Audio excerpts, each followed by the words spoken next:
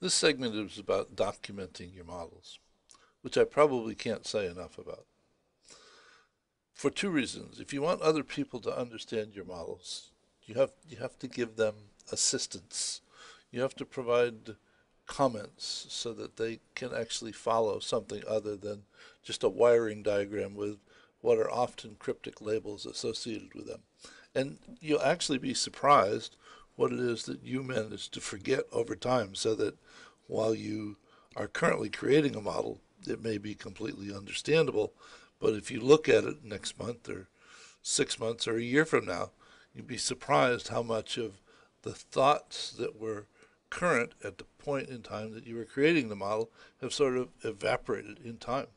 The nice thing is that Insight Maker allows you to add comments to every primitive that's in the model, so that if you click on an item, if you notice over here in the configuration panel, there's a note field, and you can type in this note field. But if you click on it, notice that there's a down arrow.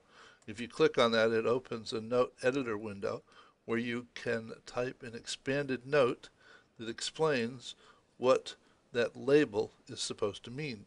You can also select that by doing a control period to open the note window. And there are a number of text editing features here, and this is so that you can actually include hyperlinks in this if appropriate. And once you add a note to a primitive, when you mouse over it, notice there's this little eye that shows up, so that if there's a question about what the particular variable means, you can simply click on it and read the description.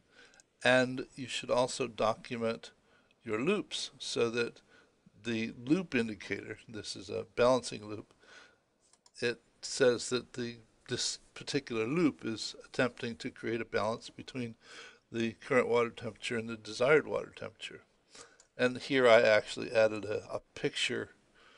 Notice that this is a picture primitive with a note image attached to it, and simply sort of directions about going ahead and running this model, so that you run it and you continue to increase the time delay over time to see how it has an impact.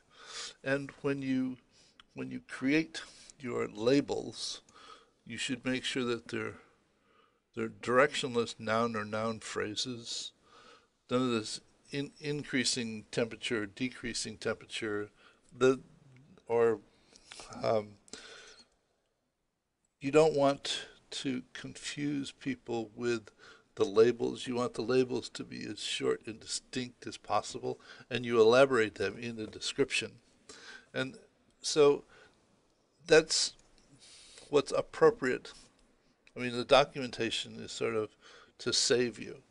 The other thing that you might find interesting is there's another course called Storytelling in Insight Maker, which explains how to take a model such as this and turn it into a story, so that someone who you send the URL to can simply step through, and it will tell them a story at the bottom about this particular model, or and also it explains how to take a model such as this and turn it into a standard web page that someone can simply read with all of the graphs displayed as it runs the model.